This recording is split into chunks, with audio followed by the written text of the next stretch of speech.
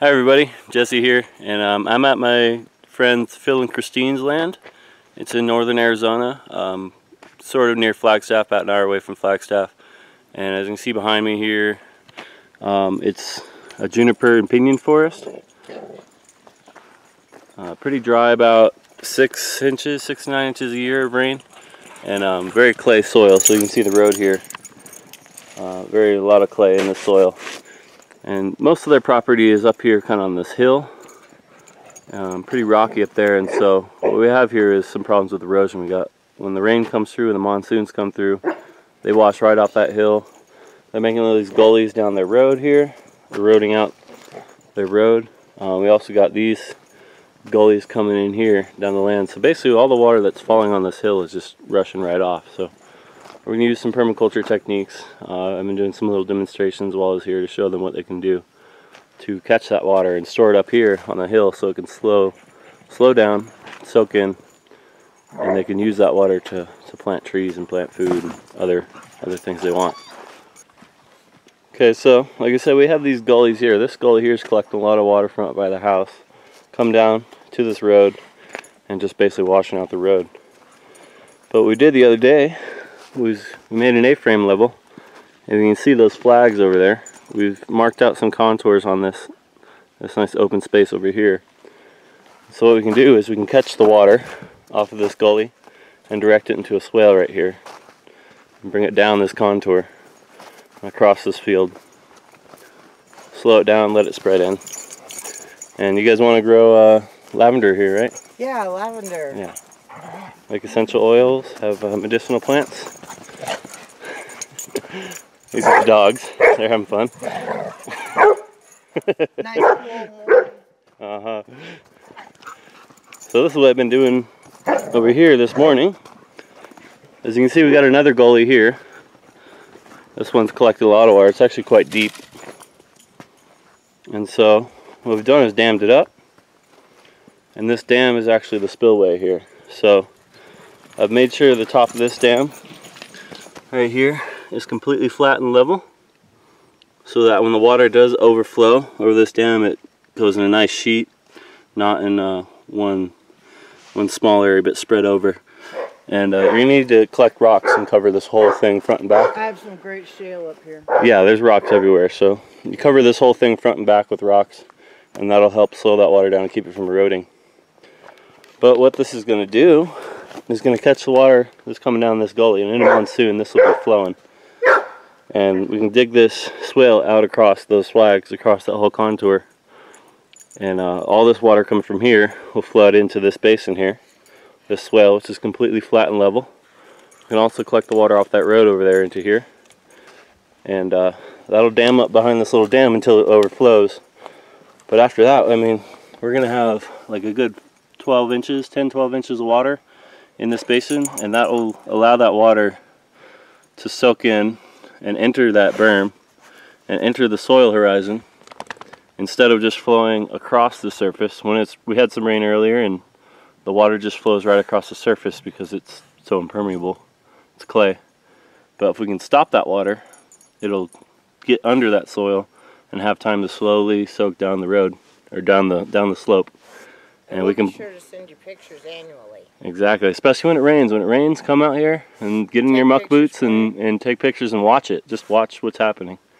It's the most valuable time to be observing. I just wanted to show you what good work she did for our land. So you could plant this up with your lavender, and you can do lavender on the front and the back here, but you can also plant this up with trees, because swales are tree growing systems. Well, I've been thinking about it. I think I want to put the trees and then some different, like they had on the swale we saw, ground cover. Yeah, you'll have a polyculture of many different things. And then on this side maybe do the lavender of the berm. Yeah, because it likes a little bit of less water, so you're going to have more water on this side of the berm, less water on top. But you can put the trees right in the top, and your bushes and your support species on the bottom. We'll make up a list of things you can use for that. That would be great. So I just did this much this morning by hand. The dirt is nice and soft because it just rained, and so normally it's pretty rock hard, right? Yes. But this was just, you know, half an hour, an hour work by hand, but you could get a machine out here and do all this real quick. You just back the excavator up as you're going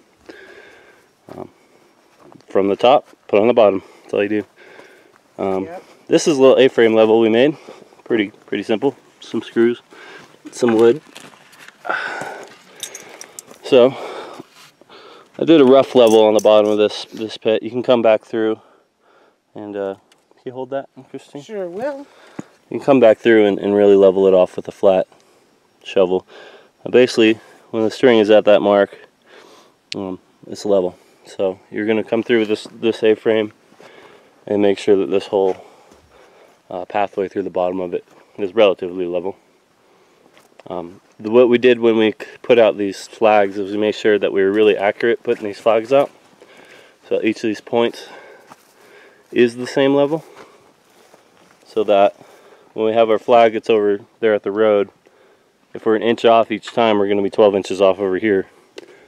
So we made sure we were really accurate with that. So let's go over to the other road and I'll show them what we did over there. Okay. So we're out here on the main access road for their property. As you can see, it gets pretty ugly, real muddy and rainy. And so there has been some contribution to that from their property here. The water coming off of this hill here, up here, that road that goes up to their house, come down and making these little gullies here, washing the road out, bringing all that water from there down onto the road, and then that just wants to follow the road and make these ruts. So try to mitigate that a little bit, as well as helping them grow some trees and plants along the road here for privacy. So this is unfinished. We just kind of dug these to mark them out and as a demonstration. But as you see, we dammed up this gully where the water's coming down, and this one is going to be dammed up here. The water's going to flow out this way along this contour, and we're going to have a spillway over here. So I kind of just started it, by packing it down with my feet. But the important part is you want this spillway to be perfectly level, and you want it to be below the entire berm by, I'd say, by at least a foot, because you don't want the berm to wash out. You'll have a catastrophic failure, and all that water will flow out. So after it flows over this spillway, it's going to go down to this little swale, and this is how you start it.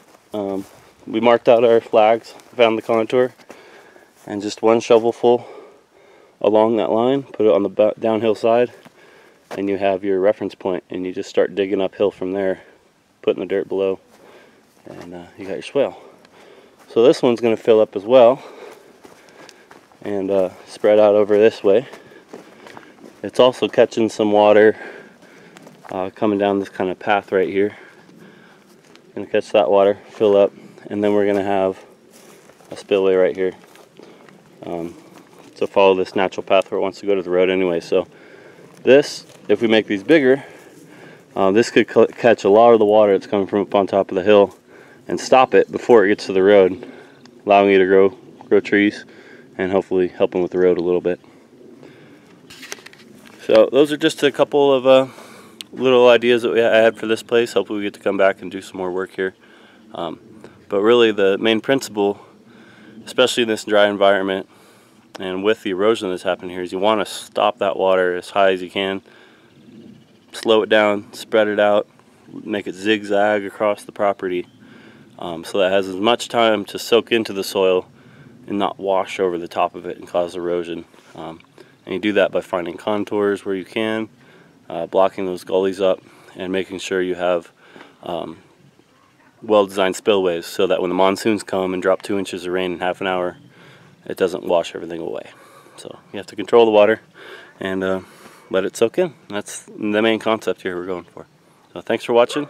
If you like my videos, go out to patreon.com/JesseGrimes and become a patron. Thanks for watching. Bye.